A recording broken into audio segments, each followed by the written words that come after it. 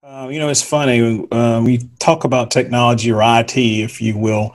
You've got multiple avenues that you can kind of go down in regard to that. You've got your support and your infrastructure that kind of keeps the engine going.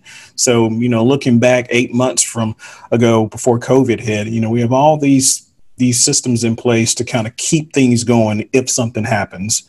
And COVID happened, and then we never skipped a beat, like most companies, where we were already had planned for this, and we had rolled out a lot of platforms to just help with that remote work scenario.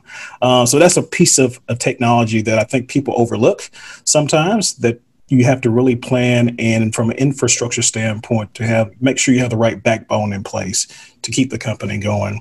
From a project side standpoint, I oversee what's known as IT, CT, and VDC. So IT, your traditional information technology, CT, which stands for construction technology, and of course, VDC is our virtual design group, or in BIM terms. So I oversee those three divisions or departments within the technology division for Hoar Construction.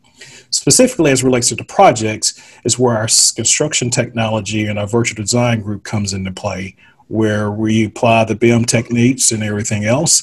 But also from a construction technology, that's where we get into the whole INT world, or some of the applications that we leverage to really to track our process and also our productivity, so we can make very smart decisions about things going forward.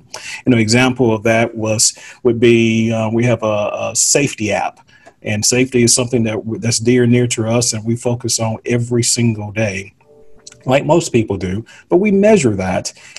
But through some of these safety technologies that we've deployed, we can almost predict when things are going to happen based off of the crew that's working on a particular day of the week, based off some of the analytics that we've captured and analyzed. So it's pretty amazing what you can do and leverage the technology tools for today.